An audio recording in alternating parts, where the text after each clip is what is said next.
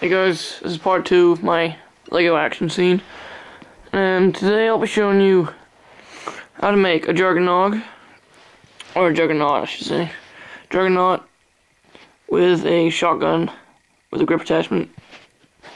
This is really easy. All you have to do is take your guy. You got your guy. So, if you have the LEGO hockey set, which is pretty awesome, you can take the shoulder pads and the helmet. And then that's basically all you do, just attach those on here to your guy.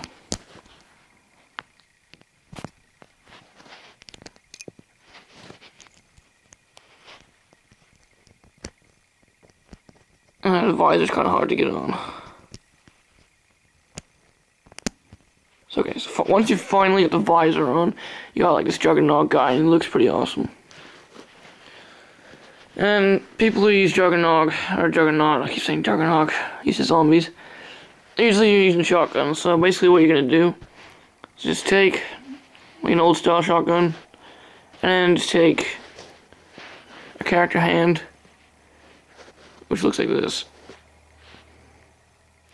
And you're just going to attach that onto the end of the shotgun. And you get a pretty cool grip. And then you can give this to your guy.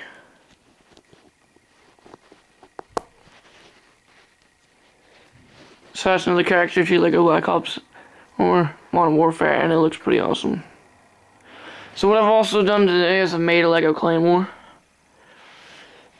which is pretty simple and can attach onto like any block.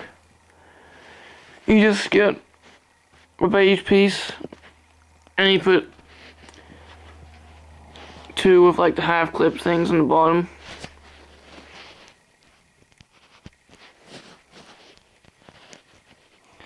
And then you can just put two antennas on top, and you can attach that into blocks like this.